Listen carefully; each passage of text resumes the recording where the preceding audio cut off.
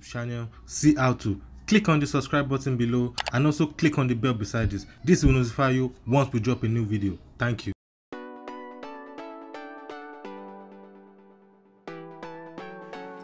Nollywood actress Iyabo Ojo's daughter marks her birthday with surprises from her mother and well-wishers. Her birthday is on March 13.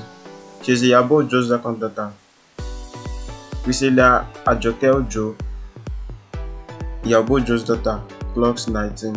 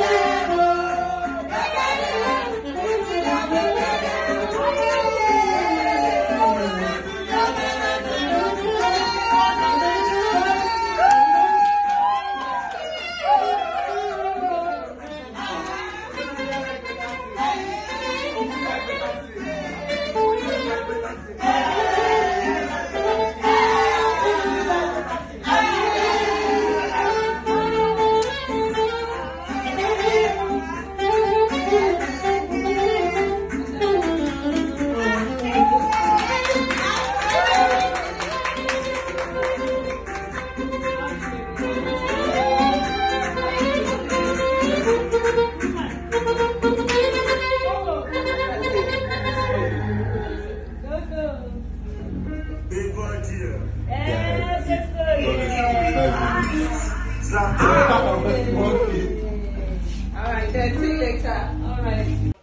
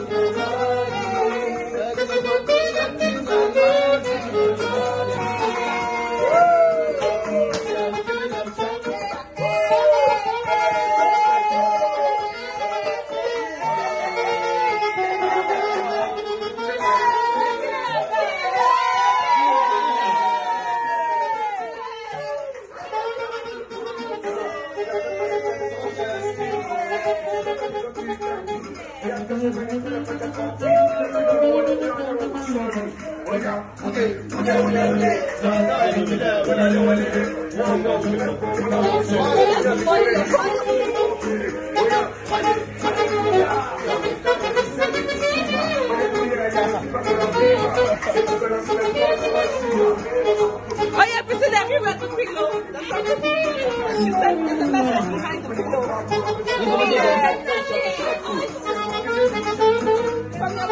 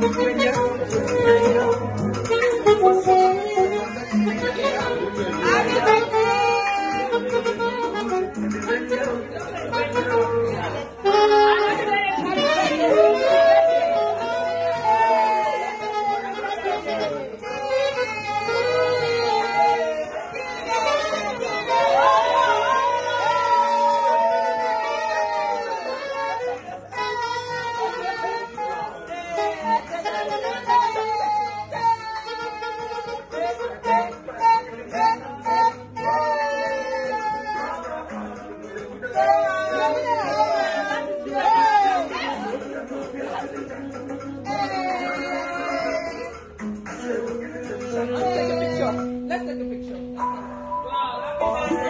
Please, can you help me with the balloon? Please.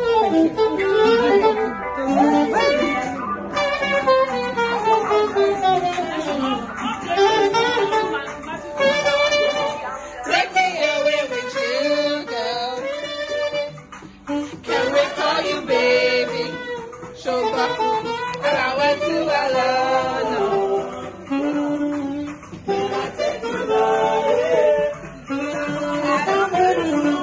Yeah.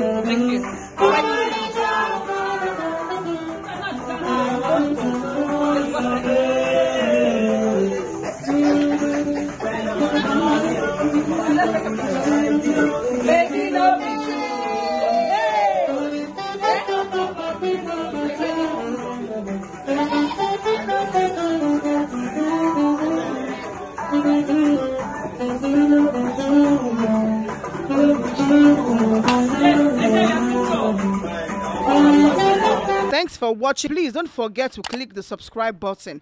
Kindly comment and share. Thanks.